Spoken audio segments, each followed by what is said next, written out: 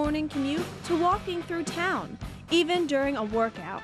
MP3 players have millions of Americans jamming to personal playlists. It's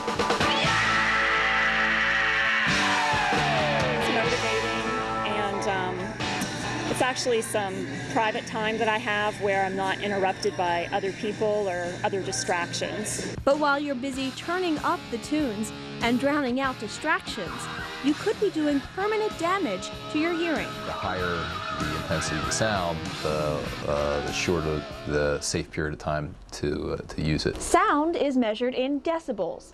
A quiet room comes in at just about 40 decibels.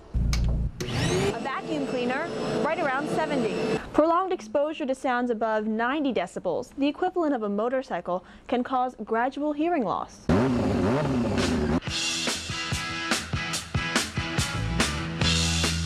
And MP3 players can get anywhere from 60 to 120 decibels, as loud as a jet plane taking off.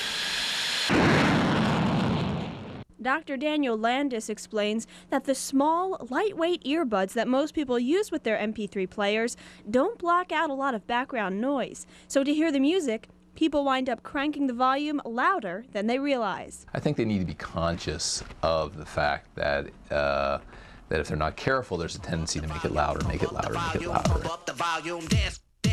Mary Dreyer is a speech therapist at Hollymead Elementary. She says it's especially important to make sure kids and teens are listening to their music safely, or they may develop noise-induced hearing loss as they grow older. Kids who are listening to MP3 players kind of do it all the time. It's different than listening to the radio or something. So how loud is too loud? Dreyer says it really depends on how long and how often you listen to your MP3 player. But as a general rule, if parents can hear the sound coming from earphones or earbuds, it's too loud, and over time certainly a person's hearing will deteriorate. You find yourself continually turning it up to compete with background noise, it's a little warning sign that, you know, maybe you should do something different. And don't be offended if somebody around you says, hey, maybe you should turn that down a little bit. I can hear it all the way over here. so how can you protect your hearing? One way is to use headphones like this that do a better job of blocking out background noise, and you won't be as tempted to crank up the volume.